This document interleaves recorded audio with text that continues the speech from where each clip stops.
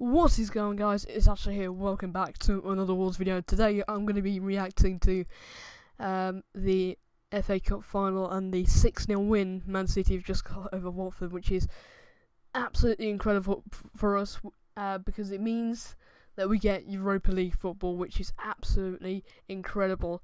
We've just got to take this opportunity and run with it now. We really have to. If you asked the majority of the Wolves fans at the start of the season, they would have happily taken 17th in the league, and they'd probably say mid-table would be a decent finish for the first season back. To get 7th and to get Europa League football is just absolutely incredible.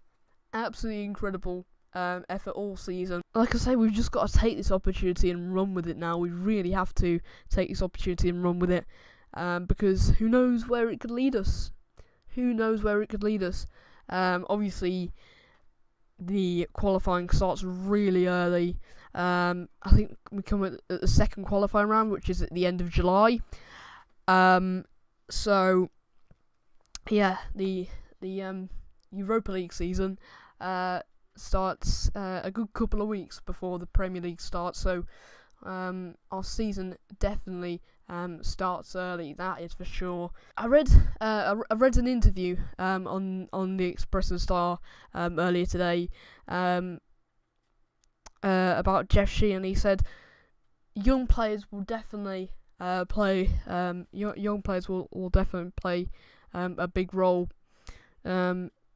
in the campaign in Europe, and that is true. That is true. We'll need to as well as the experience like João Moutinho. We'll also need to call upon the youth when needed. Obviously, Morgan Gibbs-White being one of the prominent youth prodigies coming out of the Wolves youth academy that will probably need to rely on to step up the most probably. But it's an incredible opportunity, and for most fans venturing into the Europa League, it gives you away days that you never thought you would ever experience, like places like Kazakhstan,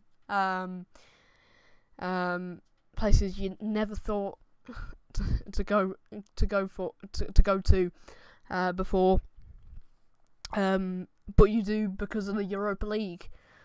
And places like Wales and Ireland, you probably only go there for your holidays. You don't really go there to watch a Europa League game. You don't really go there to watch Europa League game. So it's, as I've said multiple times, it's an incredible opportunity, and hopefully we can take it and run with it now. And hopefully it shouldn't affect our Premier League performance too dearly. But obviously, if we get deep into the competition and we have a really good run in the competition, then it could prove a problem.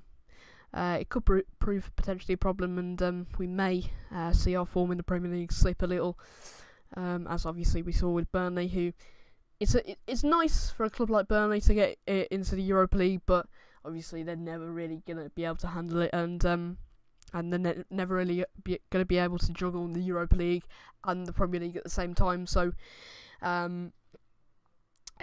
obviously for them, it was quite damaging for them in the Premier League, and luckily they managed to survive in the end. But hopefully the Europa League adventure, the European adventure, isn't too detrimental to our Premier League form, and hopefully we can have a good adventure and a good old European tour.